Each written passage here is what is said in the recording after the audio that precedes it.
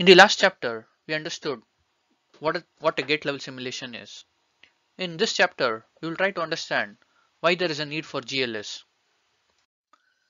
Before we understand the need for gate level simulation, let's recap on the flow. Basically, you have an RTL representation and you verify this RTL representation with your functional verification.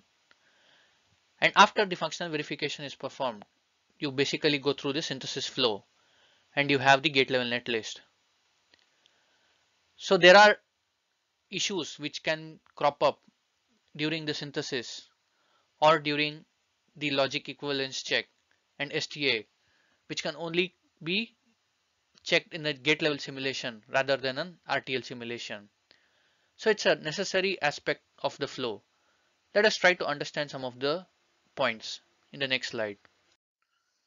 The power up and reset operation of a design. So how you power up your chip and how the chip comes out of a reset can only be checked in a gate level simulation. Your RTL simulation can basically check the functionality, but the timing can only be checked at a gate level simulation. As I mentioned in my previous slide, there are some limitations to the STA. The inability of the STA to identify asynchronous interface.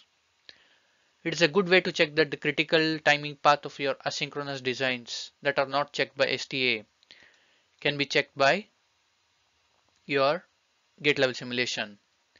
The static timing constraints, such as your false path or multi-cycle paths. If your timing constraints are wrong, that means you're not timing some of the paths in your design, which may lead to issues. So this is where GLS becomes important as a sign of flow for your STA. To verify your DFT structures, the DFT structures are absent in the RTL and they get inserted during the synthesis flow. To verify this, you need a gate level simulation. Power estimation. So the power estimation can only be done on a netlist. So you need a gate level simulation.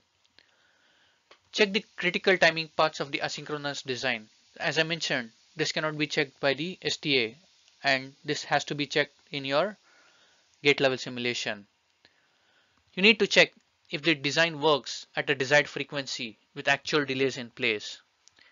Even though STA checks this with timing, it is important to check because of the missing constraints that may be introduced in STA. Methods to find out the need for synchronizer if absent in the design. So basically this is if the synchronizers are missing on some of the nets, it will generate X onto these nets and there will be an X propagation which can be caught in your gate level simulation. So these are some of the points that are important on why gate level simulation is important. We will check in the next chapter on the different types of gate level simulation.